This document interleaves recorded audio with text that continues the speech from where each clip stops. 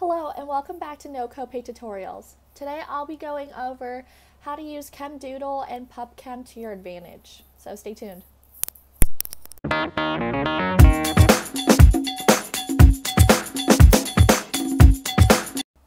Hi and welcome back. So in this presentation I'll be going over the step-by-step process on how to use ChemDoodle and PubChem to your advantage. So I'll go over a recap of what I did last time. So remember that a smile string is a simplified molecular input line entry system. The single bonds are represented as uppercase C's or capital C hyphen C, or they can explicitly show the hydrogens. Double bonds are represented with an equal sign in between the two C's, or it's just a lowercase c. And a triple bond is represented with a hashtag or a pound sign. So a recap of what I did last time. So I compared the data found on PubChem and ChemDoodle with the molecule heptane. So I went into ChemDoodle, I found the structure, then I found the smile string, and then I found the IUPAC name. And here are the instructions. And then I'm going to go ahead and demonstrate what I did. So if you could pull up ChemDoodle. It depends on your university, but some universities, they provide it for free. If not, then you can use a trial version or you can purchase it. So first thing I clicked on was structure, then parse IUPAC name. I typed in heptane, click accept, and then ChemDoodle will automatically draw out heptane for you. So while it's highlighted, go ahead and go over to structure, descriptor, structure, generate line notation, then daylight smiles. This is a smile string like I talked about before. It represents like the skeletal structure of the molecule. So go ahead and click copy to clipboard. So then we're going to go over to this icon. It's like the text area. Draw a box and then just paste it in. So I did Control V. So that's the smile strings. I'll go ahead and label that. Next, I'll go ahead and find the IUPAC INCHI key. So I'll go ahead and highlight the molecule again. Click on structure, generate line notation, then IUPAC INCHI key. Again, this will provide you the code, so go ahead and copy to clipboard. Click on your text box. So I'm going to label it IUPAC INCHI, and then I'll copy Control V it. So there's the INCHI key. So since I have my two values, I'll go ahead and go to my browser.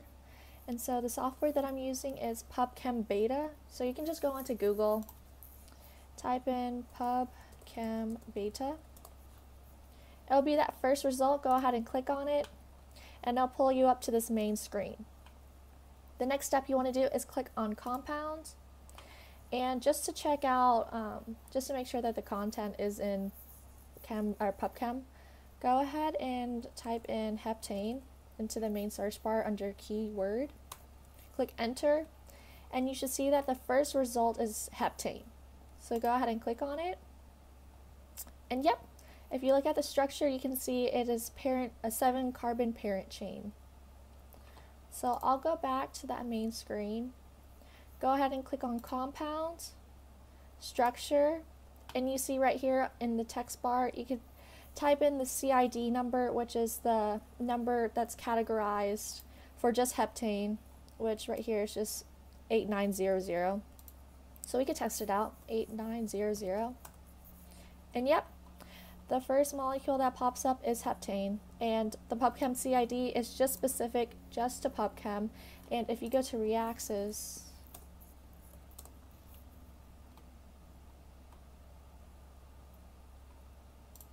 you'll have to create an account. So if you type in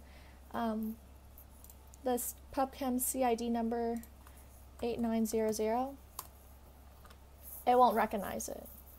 Well, actually I'm out of storage, but pretty much, yeah. Reaxys won't recognize it because PubChem CID is just specific just for PubChem. So I'll go back And so I'll go ahead and search up the smile string, which, as you remember, it's just 7 capitalized C's. So 1, 2, 3, 4, 5, 6, 7. Click enter, and you should see that your first result is heptane. This makes sense because heptane is a 7 carbon parent chain without any branches. So I'll go ahead and look up the Inchi key. So if you go back to ChemDoodle, I'm just going to highlight this whole string of text. Remember that the Inchi key, it's recognized by a computer, but human beings, we can't really comprehend what it means. So go ahead and click enter. And yep, our first result is heptane again. So you can click on it and we can compare results.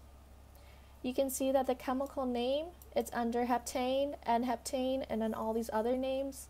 Again, the naming is unambiguous, meaning that it is a structured naming system. There shouldn't be any confusion.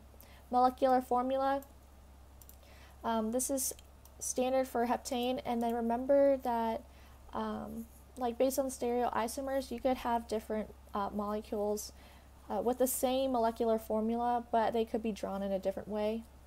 Molecular weight is based on the molecular formula. You can find the weight based on the individual atoms, and you can calculate this with the periodic table. Inchi key, again, this can be used in different softwares, and it's like universally known between the softwares. So I'll go ahead and scroll down. So as you can see on PubChem, they have the 2D structure, the 3D conformer with the hydrogens explicitly shown. If you move on down to 3.1 descriptor, the descriptors, you can see the IUPAC name, which is heptane, the Inchi key, which is exactly the same as what we found with right here. Oh, I'm going to try to adjust. Yep, our Inchi key is exactly the same as what we found on ChemDoodle. Then the Inchi key is right below that. The canonical naming for the smiles is 7 capital C's, molecular formula, and the CAS number. So if you guys have any other questions, go ahead and email us at nocopadetutorials@gmail.com.